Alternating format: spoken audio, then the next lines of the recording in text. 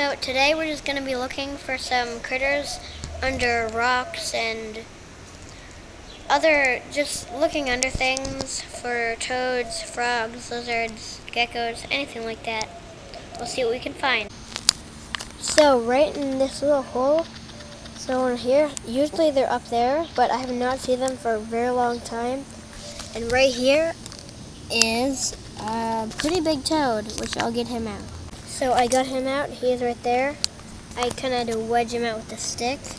He's a pretty big toad. It's a Gulf Coast toad. Oh, he's hopping away. We'll put him back soon, but right there. And so these guys, they eat a lot of things. They eat grubs, worms, mealworms, cockroaches, which are helpful to eat. So, this guy, they're noted so that they can jump far and they can fall very high and not get hurt.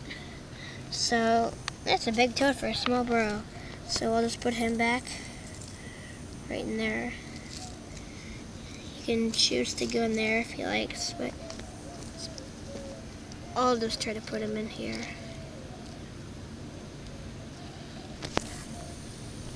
He won't get there. I'll just put him outside and see if he'll go. This rock right here usually has a toad under it.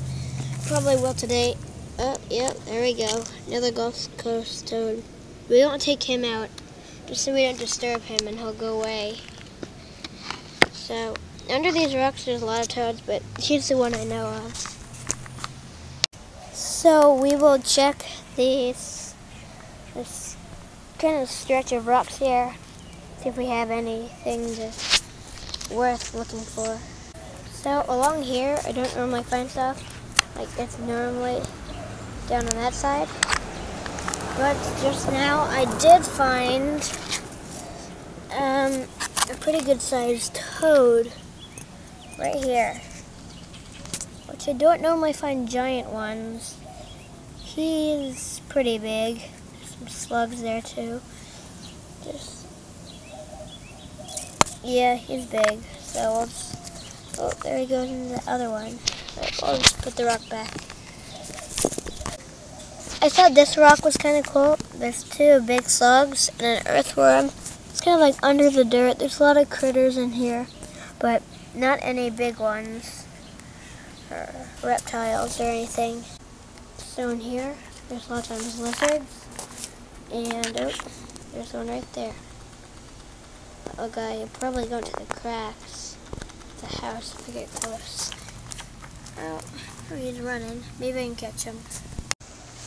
I did not catch that lizard that I saw, but I was just going to show you guys that I have a pond right here, and I got it. Oh, I didn't get it. I dug it out, put a tarp over it. As you can see, I haven't covered it up yet. And I have some fish in here. You can see right here.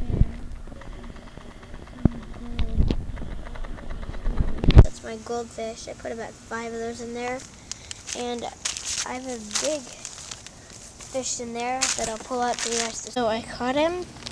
They're actually pretty tricky to catch. It's called the pleco. Put him back so he doesn't get. But yeah, it's called a pleco. They're invasive to Florida because they're being kept as pets, but mine won't get to Florida. Anyway, they're sucker fish. They mostly just feed on algae and plants. Not the plants, actually.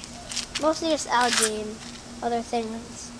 But, yeah, that's my pond. Maybe we can get a little frog or something over here. So, as I expected, we found a teeny tiny little frog under all that clatter over there. Very small, it's just a baby, but the bigger ones don't get much bigger either. But we'll put him back. I also saw a lizard here. We'll try to get that. There he goes.